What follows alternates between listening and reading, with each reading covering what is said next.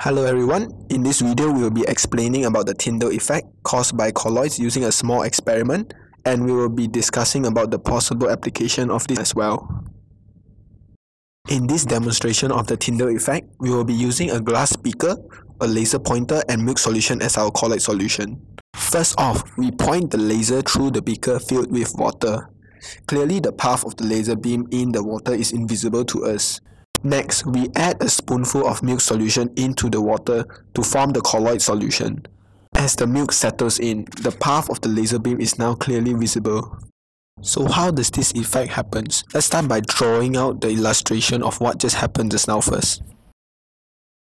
When milk is added into the beaker, a colloidal suspension is formed.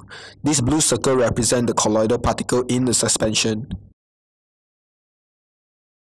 Again, we point the laser towards the beaker, which is now filled with milk and water. As the light travels through the solution, it is seen by the naked eye and, of course, the camera.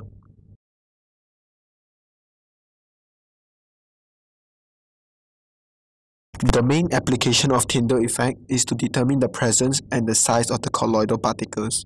This is applied by using the common apparatus, the ultramicroscope and the turbidiometer. The ultramicroscope system is used to observe particles whose diameter is shorter than the wavelength of the visible light, which are too small to be seen in an ordinary light microscope.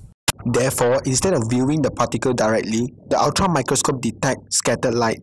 Colloid between 400 to 700 nanometers in size correspond to the range of visible light wavelength and therefore scatters the light beam.